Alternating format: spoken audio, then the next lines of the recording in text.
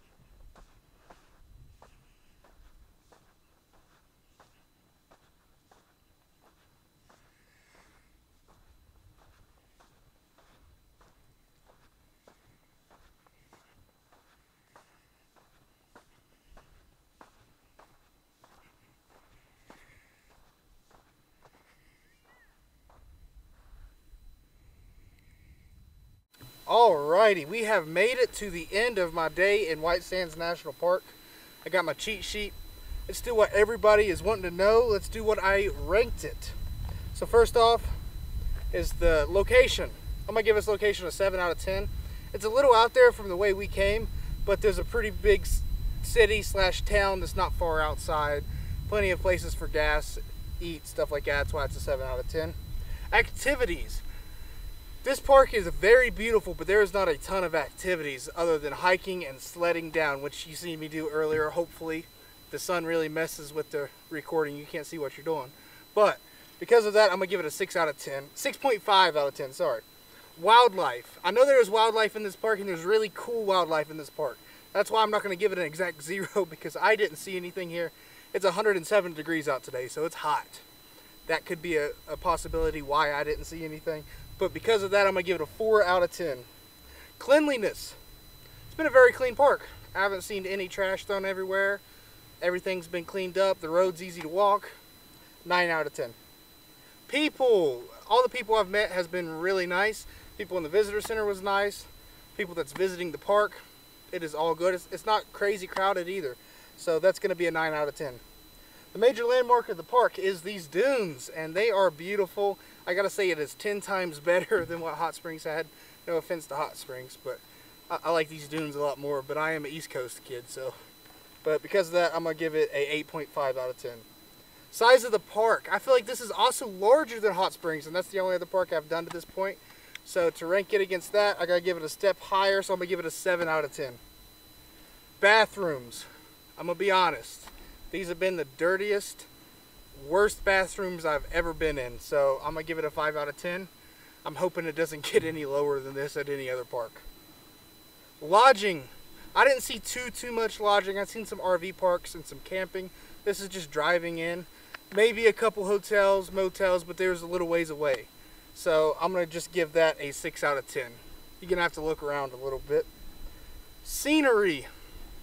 It's a beautiful park. I mean, I can't say much more than that. Because it's a beautiful park, I'm gonna give it an 8.5. That gives me a base score of 70.5 out of 100. And I'm gonna go ahead and give it a 19 out of 25 on my extra points on how much I enjoyed it. I liked it a little more than Hot Springs, so I gave it 1 more point.